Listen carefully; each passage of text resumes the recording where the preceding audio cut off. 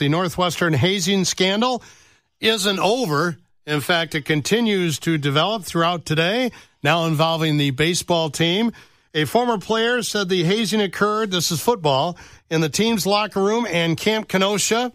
It was a practice called running, where a player, usually a freshman, was restrained by as many as 10 other players, older players, who would then begin to, I'm going to redact that phrase, the victim in a dark locker room. This according to the Daily Northwestern.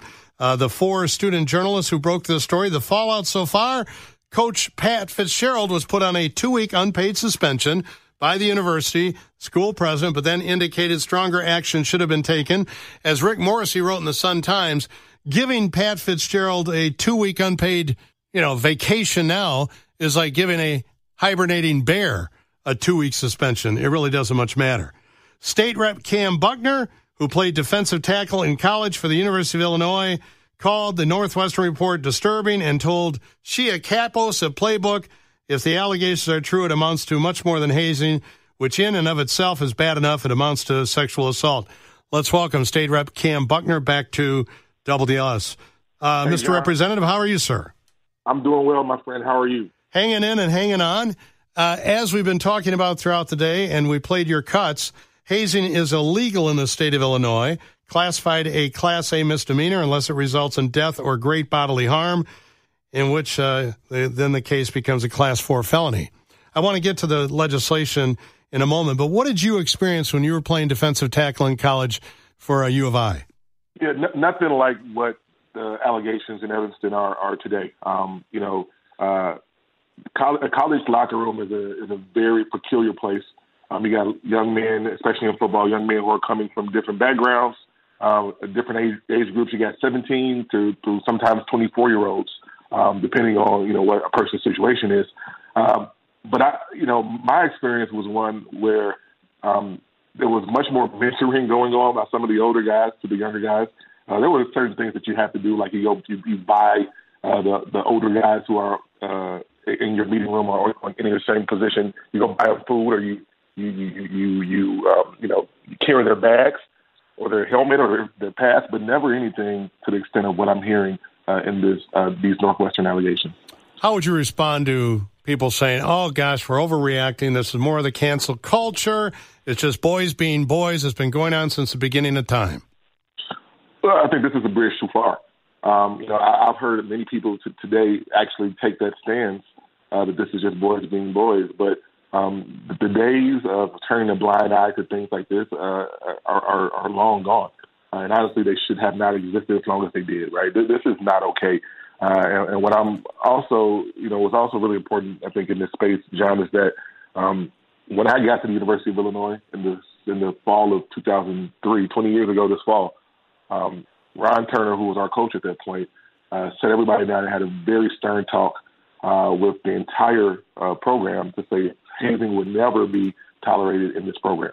And now, that's the type of accountability that has to exist in these programs. We got to change the way that we're doing this, doing business in college sports.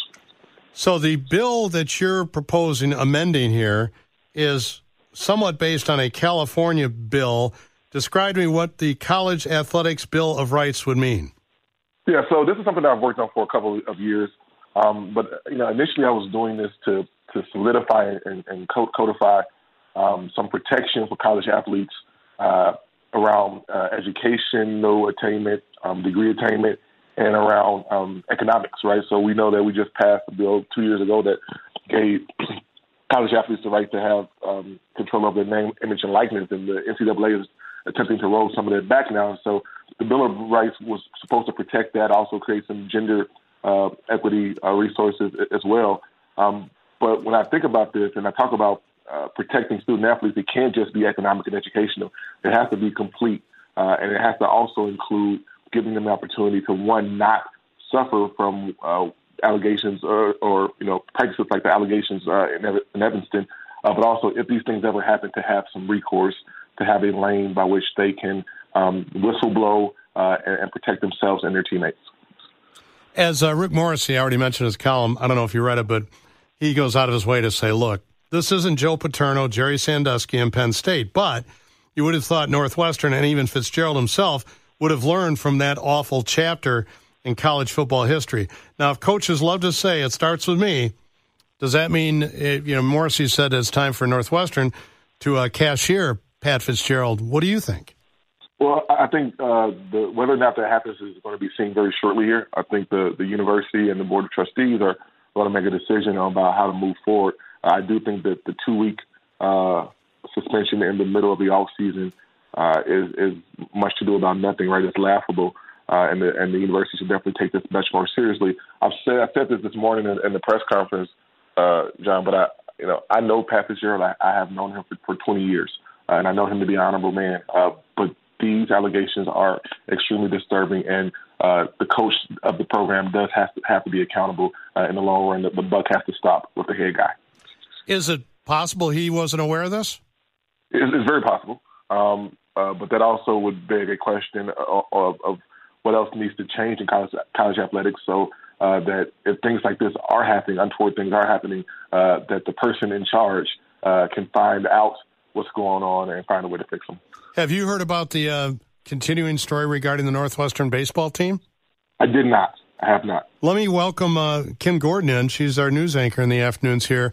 Why don't you tell Representative Buckner a little bit about what the new turn of the story is? So Representative Buckner, the Tribune released an article earlier this afternoon saying that the coach of the baseball team has been accused of bullying and that there was an internal investigation as well of the baseball coach.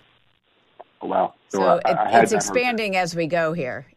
Yeah, and listen, I think that this really speaks to the fact that, and I've said this numerous times, we have to change the way college athletics works. And it doesn't just need a facelift. It needs a gut rehab. And it's very obsolete and antiquated. And some of the things and practices and cultures that we've seen throughout college athletics really don't have a place in today's society. On a different subject, while we have you on the phone, I was down here for this deluge last weekend with a NASCAR race. Your thoughts on how it came off and whether or not the city should execute the remaining 2 years of that contract? I was very clear for the better part of the last 12 months that I was not a fan of the NASCAR idea, that I was not happy about what was happening to that neighborhood that I represent and the people who live in that neighborhood. And I thought that the deal was done in the darkness of night without any real accountability and transparency for the people of Chicago. With that being said, once it was clear that the race was going to move forward, I hoped and wish and prayed that it was successful, that revenue came to our restaurants and our hotels, and I still haven't seen those numbers yet. And so I hope that Mayor Johnson and his team will be able to take a look at what the actual numbers are, what the data is, to figure out whether or not we move forward with this. But, we can't have deals in Chicago like this, like the parking meter deals, where people are left out of the conversation and we don't get a real true picture into what it does to the city to years down the line. That's important for the way we operate in the city. Maybe the city, because NBC was so happy with the ratings, and if NBC's happy, NASCAR's happy, maybe it's time to essentially say, tear up the last 2 years, and we're going to renegotiate. We want you back, but you're going to have to sweeten the pot for us. Yeah, well, listen, I said this in the beginning, $500,000 for pretty much 14 days of unfettered use of city property, of Grant Park and our surrounding infrastructure, to me was not enough. If you look at that compared to the Lollapalooza deal, and not that the Lollapalooza deal is the holy grail, right? But if you look at the NASCAR deal in comparison to Lollapalooza, we left a lot on the table with this. And so if there is a need for it to stay or for it to come back, hopefully the contract can look better for the people of Chicago, because we got to make sure we're getting what we can if we do continue things like this. State Rep Kam Buckner, thanks for popping on. Much appreciated. We'll follow the story. Thank you. You guys have a great day.